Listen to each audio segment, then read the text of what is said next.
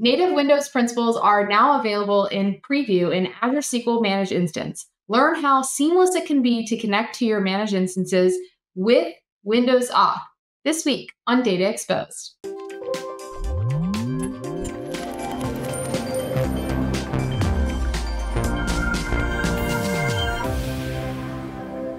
Hi, I'm Anna Hoffman, and welcome to this episode of Data Exposed. Today, I'm joined once again by Sravani from the security team working on SQL. Sravani, thanks so much for joining us again today. Hey, thanks, Anna. Thank you for having me. Always a pleasure to have you on the show. You always bring some new and exciting and, more importantly, customer-requested capabilities in the security space, and today is no exception. Today we're going to be talking about native Windows principles, and this is an area I'm kind of familiar with, but I don't know a lot, and I think probably a lot of people have a lot of thoughts when they think of native Windows principles. So maybe if you could kick us off by telling us a little bit about what these are, why they matter, and kind of what's new and what you all have been working on. Sure, Anna. Thank you. Yeah, this is a new feature for SQL Managed Instance, which went public preview last week. And I thought doing a data expose session with you would give more exposure to all customers about this feature and how to use it, because this is I would call it as a migration blocker for customers. And if they have any legacy applications that they need to migrate to cloud, this is going to be their solution, right? So let me quickly explain what is this feature and how is it working. Just give me a second here. Sorry about that. Yeah. So what is native principles, right? So as we know, for SQL, when you connect, whether it's Azure SQL Managed Instance, or SQL Server, when you connect from a client or application, you always have something called authentication types. How do you connect to SQL, right? You can connect using Windows authentication, or you can connect using SQL authentication, which is something that our SQL customers are doing for several years. And now we also have Microsoft Entra authentication, which is for Microsoft Entra users. So when it comes to SQL Managed Instance and Azure SQL database, either customers have to use SQL authentication or Microsoft Entra authentication. A couple of years ago, for SQL Managed Instance, we also introduced Windows authentication. You can connect to SQL Managed Instance using Windows authentication for Microsoft Entra users. So this Windows authentication, which went GA a couple of years ago for Managed Instance, really unblocked many customers who had legacy applications that are tied to Windows authentication, and they could not migrate to cloud because there is no concept of Windows authentication. But with the Kerberos support, we are able to do that. And we are, like I said, it is GA a couple of years ago. However, this authentication, supporting Windows authentication itself, is not solving the end-to-end problem for our customers.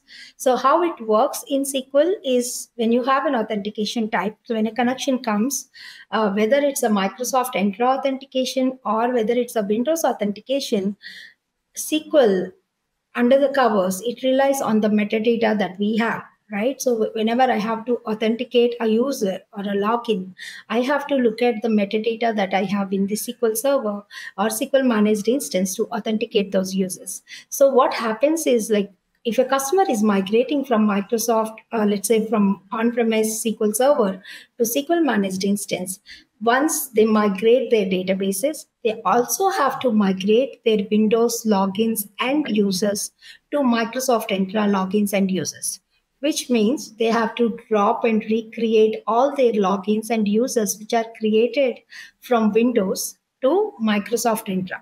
So this is not just a limitation with the migration. It's migration of logins and users is expected, and you have to migrate because Managed Instance does not understand your Windows logins and users. But the challenge comes when customers really have thousands of logins or users that needs to be migrated, right? There is a overhead that is there.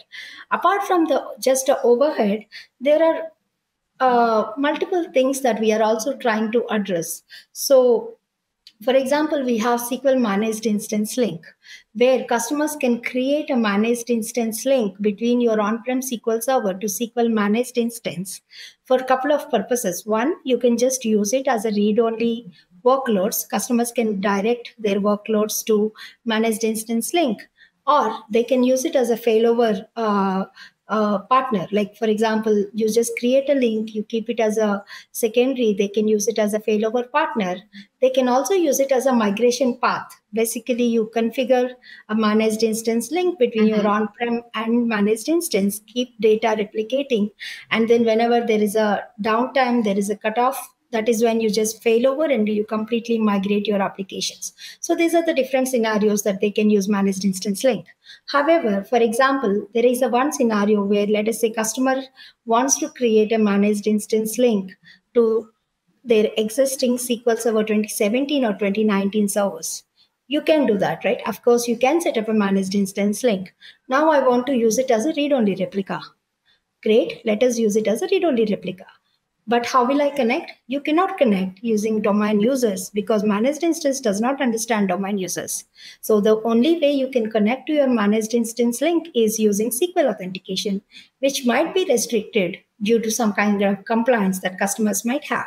So though there is a capability that you can use managed instance link for your read-only workloads, just because you cannot use the Microsoft Entra authentication because the source does not have Microsoft Entra users, and the managed instance doesn't understand Windows logins.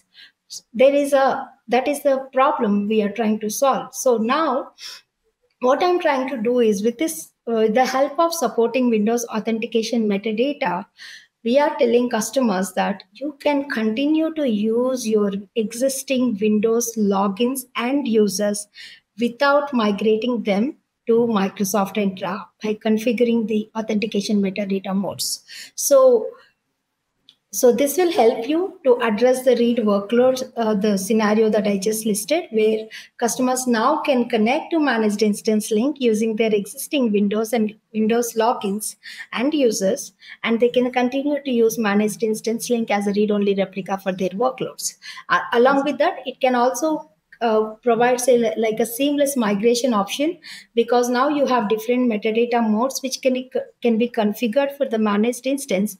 So I will be explaining what are the metadata modes that we have introduced, but using these metadata modes like Windows or paid metadata mode, they do not have to bother about migrating their existing logins. What about, maybe you were going to get to this, Giovanni, but I'm curious, like, what about SQL Server 2022? How does this apply in that world? Yeah, so for SQL Server 2022, we already support Microsoft Entra authentication. So for now, this metadata mode is not yet available, but our plan is to extend this to SQL Server 2022 as well, so that the similar scenario where you have 2017 and 2022 as a availability group replicas. Right. So the exact scenario we will be able to address. But right now we are only supporting it for the managed instance. Eventually we will support it for SQL Server 2022 as well. And the second feature that it is going to boost is the Windows authentication, which I already mentioned that went GA for a couple of years ago. And when I'm talking about legacy applications which are dependent on Windows authentication, they are not only dependent on Windows authentication, but they are also dependent on Windows logins and users. We have applications like certain examples like BizTalk or a few other applications where this create login from Windows command is hard coded, and there is no way customers can modify those commands, right? So those scenarios where you have legacy applications which are tied to the Windows authentication and Windows logins and users, this is the best place for you, where you can simply say that I'm going to use the authentication metadata mode as Windows, so that the managed instance can understand Windows logins and users and still allow the application to authenticate. So this is very beneficial in those scenarios where you cannot modernize your applications because they are legacy and they are still dependent on Windows and Windows authentication and Windows logins. Like I said, for even SQL Server 2022, now we know that it supports Microsoft Entra authentication. It's going to be beneficial when we enable these authentication metadata modes for SQL Server 2022 as well. So, so what kind of metadata modes that we have introduced, right? We have introduced, so the existing metadata mode is basically Microsoft Entra mode, which is the default mode for SQL Server Managed Instance. So what is Microsoft Entra mode? So once you migrate your database to Managed Instance, you have a Windows login, which is existing on your SQL Server, which is migrated to Managed Instance. So that Windows login will not work because the metadata that I have in my SQL database is related to Windows login metadata. So when you create a login from Windows, the metadata, whatever metadata is stored in the database, is related to your Windows login account. And when I create a Microsoft Entra login, which is basically create login from external provider, the metadata is stored related to the Microsoft Entra user. So when I say metadata, what is this metadata, right? Metadata could be, it could be just the name, domain name, the SID. SID is the thing which we actually use to authenticate. So these are the attributes which we call it as metadata, and this metadata is stored inside SQL Server for the authentication techniques. So the Microsoft Entra metadata mode, which was the default metadata for managed instance. So whenever a login comes to the managed instance, irrespective of whether it's coming as a Windows authentication or whether it's coming as a Microsoft Entra authentication, it will still look for the metadata that is related to your Microsoft Entra login metadata. So, which means I migrated my database. I have a login which is created from Windows.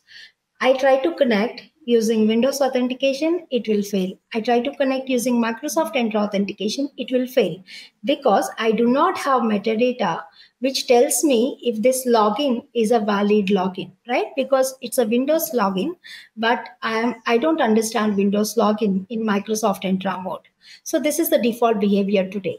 Now with two new modes that we are introducing, one is Windows, one is paid. When I say the metadata mode is Windows, which means your metadata is created when the login is created using create login from Windows command. So with this metadata, whether the connection is coming as Windows authentication or it's coming as Microsoft Entra authentication, I will look at the metadata that is created from Windows and will internally retrieve all the details required for the Microsoft Entra login because this Windows and Microsoft Entra domains are already synchronized and we have all the attributes which are needed to authenticate are already synchronized. So we use an internal mechanism to retrieve those details, authenticate this login and grant you the connection. So this is how we are working in the backend.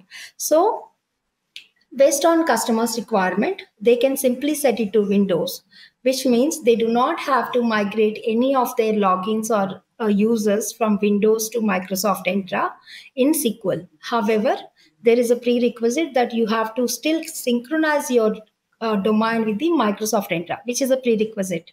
Otherwise, I don't understand like a native domain users, right? So once you set it to Windows, you do not have to do anything. You just migrate your database to managed instance and continue using your existing logins. You can connect using either Windows authentication, it will work, or you connect using Microsoft Entra, it just works. You don't have to do anything. This scenario is pretty much applicable when you have these legacy applications where you do not really have to use Microsoft Entra authentication techniques like MFA, password, nothing. You just want to use Windows, right? In that scenario, this is applicable, and you can. We also started supporting create login from Windows command or create a Windows user command, which means customers, whoever has this legacy application, they can simply do that. And apart from that, we also introduced a new mode, which is a paid mode. This is like a default mode for SQL Server where you have both logins. Like 2022 has both logins, right? It can have Windows logins, it can have Microsoft Entra logins. What happens in paired mode is basically when authentication comes from Windows authentication, it looks for Windows metadata. If the authentication is coming from a Microsoft Entra authentication, it looks for Microsoft Entra metadata.